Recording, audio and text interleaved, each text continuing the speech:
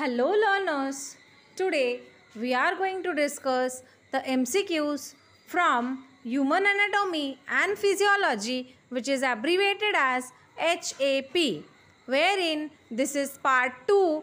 We are going to cover again few of the MCQs from part 2. So the first MCQ is, the blood pressure is the pressure which is exerted by blood against dash. Whether the blood pressure is the pressure exerted by the blood against the kidney, whether it is against the artery walls, whether it is against the brain or against the stomach. Come on all of you, put your answers in the comment section fast. Till that we will go for the explanation, and later on you can verify your answer for each and every question. Now the explanation includes the blood pressure. If you will see here, it is nothing but it is the pressure which is exerted on the artery walls. Okay, because of, see, this is the buildup of plaque, wherein if it is in normal condition, the normal blood pressure will be 120/80. If it is narrows up, then the blood pressure will increase, and if it is if it widens up, then the blood pressure will fall. So the correct answer is, it is nothing but artery wall. Blood pressure is the pressure which is exerted by the blood against the artery wall. Next question is, blood pressure is measured in terms of dash. Whether the blood pressure is measured in terms of millimeters of mercury, whether it is measured in terms of millimeter only, whether it is centimeter of mercury or only mercury, which amongst the given is the correct answer? You can put your answer in the comment section. We can verify it later on. So if you will talk about the blood pressure, generally 120/80 millimeter of Hg is the normal blood pressure, wherein it is measured in millimeters of mercury. If you will see here, okay, the sphygmomanometer, wherein the mercury levels will indicate the reading of the blood pressure, which is 120/80 millimeter of Hg, having a normal blood pressure. So the correct answer, if you will say, it is millimeter of Hg. The blood pressure is measured in terms of millimeter of Hg, mercury. Next question is, the basic unit of kidney is dash. Whether the basic unit of the kidney is glomerulus or nephron or loop of Henle or none of these. What amongst the given is the basic unit of the kidney? If you will talk about the nephron, wherein you can find the magnified image of the nephron, which is basic structural and functional unit of the kidney, wherein the structure of nephron you can see it is glomerulus, then PCT, then loop of Henle, then DCT and collecting ducts. So this is nothing but nephron. The correct answer is nephron, which is the basic unit of the kidney. Next question is, glucose reabsorption takes place mainly in dash. Whether the glucose reabsorption takes place mainly in distal convoluted tubule, whether it is in collecting duct, whether it is in PCT, that is proximal convoluted tubule, or loop of Henle. You can put your answer in the comment section fast. Till that we will go for the explanation, and later on you can verify your answer. The glucose is generally reabsorbed in the PCT, that is proximal convoluted tubule, which you can see here. Various ions, okay, then glucose, vitamins, etc.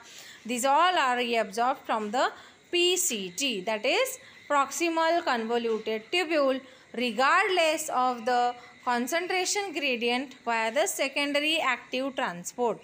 So the active transporter, like here you can see sodium dependent glucose transporter, SGLT 1, 2.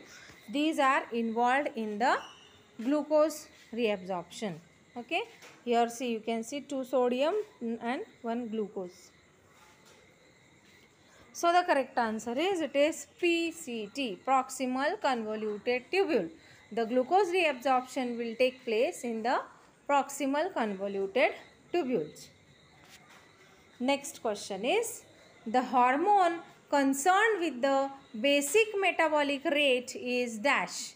Whether the hormone which is concerned with the BMR is thyroxine, it is parathormone, it is adrenaline or calcitonin, which among the given hormone is with the is to be deal with the basic metabolic rate? You can put your answers in the comment section. Till that we will go for the explanation. Now here the hormone which is concerned with the BMR, it is nothing but it is T3 thyroxine, T3 T4. Okay, so here what happens, the hormone will increase the metabolism in almost all the cells of the body. Here you can see increased metabolic waste production. Okay, so this excess quantity of hormone can increase the BMR, that is basal metabolic rate. So the correct answer is, if you will see, it is thyroxine, which is the hormone which increases the basal metabolic rate. Next question is, the longest skeletal muscle is dash.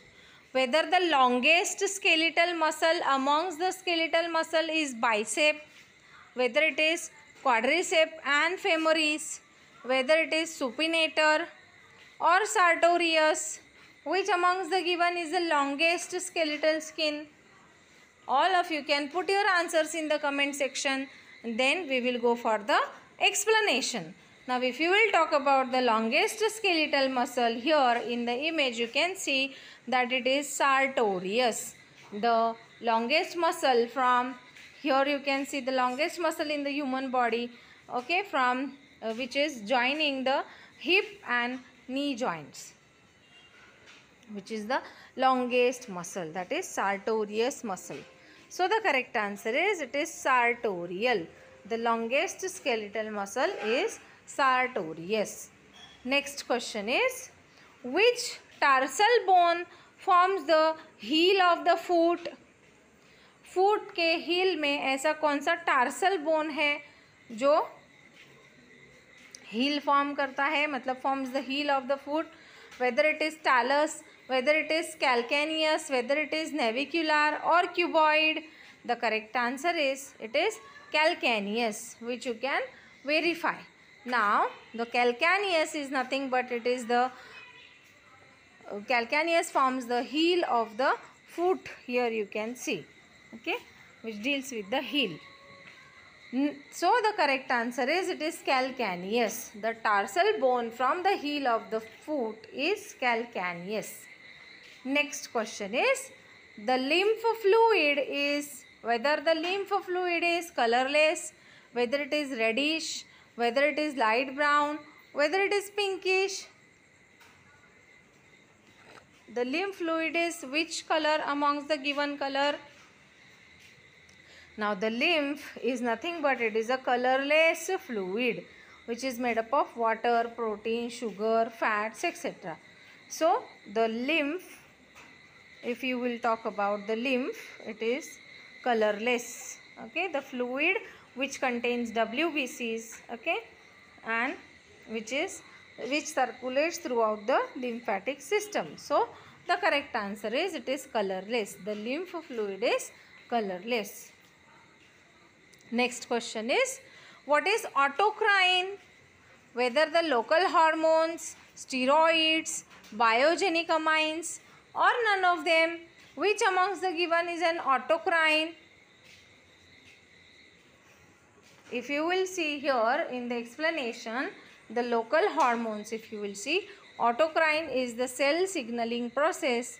The molecule acts on the same cell which produces them. Autocrine is nothing but where the cells are produced, there only this will act, okay. So this is nothing but autocrine, beta cell, okay, then the insulin, So autocrine is nothing but it is an local hormone. Okay. With this we finish with few of the MCQs from human anatomy and physiology part 2. Stay tuned with us for further more parts on human anatomy and physiology.